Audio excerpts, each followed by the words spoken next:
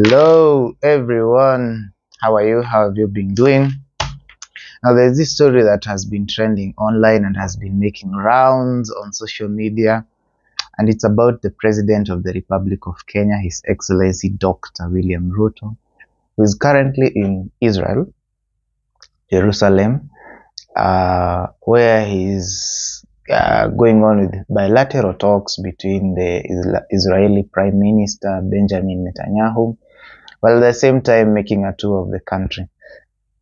So according to President Ruto, he said that tree planting in Kenya fails because of lack of prayers. You guys. So to understand this context, in Jerusalem forest, they normally plant trees, and Israel being a desert country, they have really succeeded in agriculture, dairy farming, among many other ventures. They have succeeded even in tree planting and regaining of the ecosystem. But here's the shocker. Israel normally prays before they plant the seeds of the trees.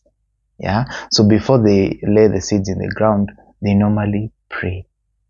And this has led to a very great success in terms of the growth of the forests in Jerusalem forest.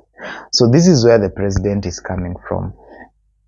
His mindset is borrowed from that experience when right now he's in Jerusalem. He has seen how these people do their thing, how they pray before they plant the trees.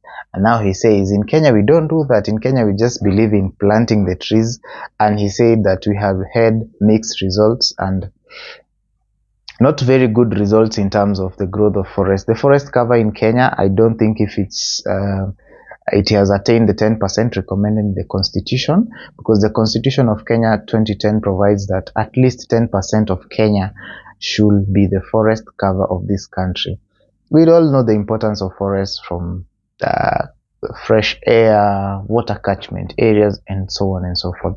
So the president has received a backlash from netizens, thinking that he might be over spiritual, over religious in spiritualizing matters to do with agriculture, for example.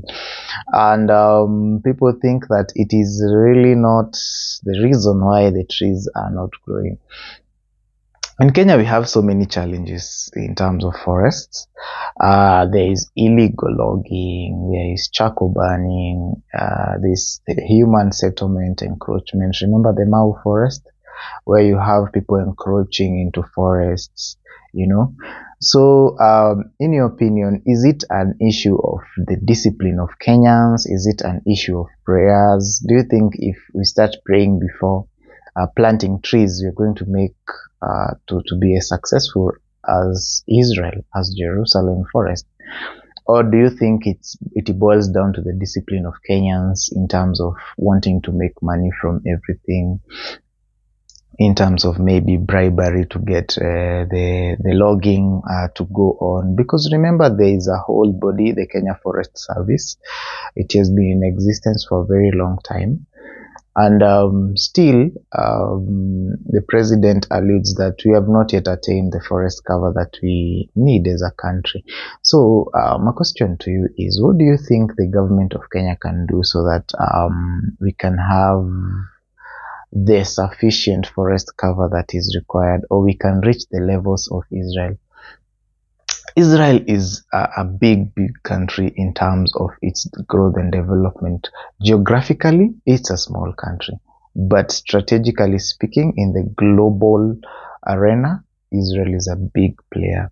The president also talked about issues to do with, they are going to collaborate on issues to do with security, for example. Remember, there was a time there were clashes, Israel, I think, in Palestine. And you know, Israel even has technology such as something like, I had Iron Dome or something that prevents missiles and all that. So Israel is such a big country, and therefore when you see the president borrowing some things from that country, it's because of the results, you guys. You know, nobody can argue with your results.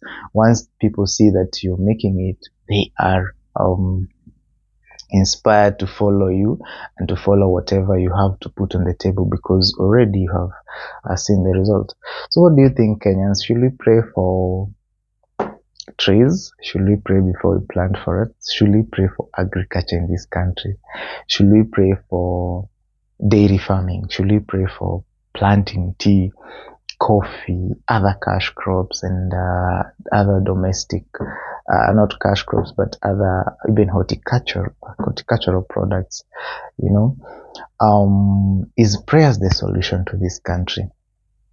Recently, we had the prayers for the rains, and the rains are actually here, you guys. We're experiencing heavy rains in the Republic of Kenya. There's flooding in parts of Nyanza. There's flooding. There is heavy rains around the country. Nairobi, Kiambu, Murang'a, everywhere it's raining. Do you guys think that this is because there was the prayers at Nyayo Stadium led by the First Lady of the Republic of Kenya? Or are the prayers just are the rains just part of the normal climatic conditions in this country? What's your take? Are prayers the solution?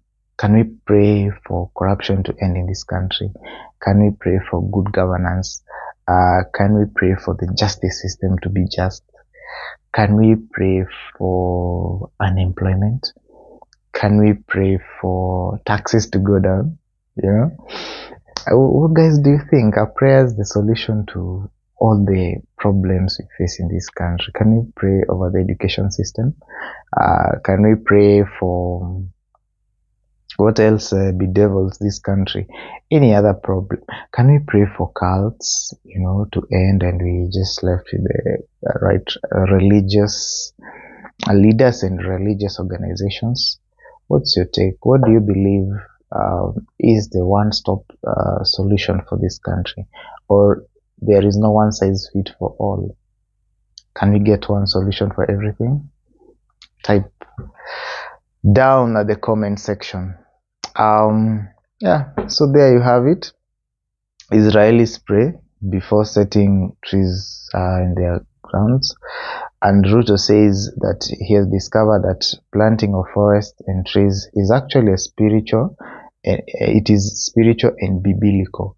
Yeah, planting of trees, forests, regaining the ecosystem, it's actually spiritual and biblical. Do you believe that? Is the president and the first lady over spiritualizing matters or affairs in the country? Or is it just how things should be? Is there a place for divine intervention in everything in the country, in the economy, in the industries? Comment down below. Thank you so much for watching. This is Elijah Gichuru.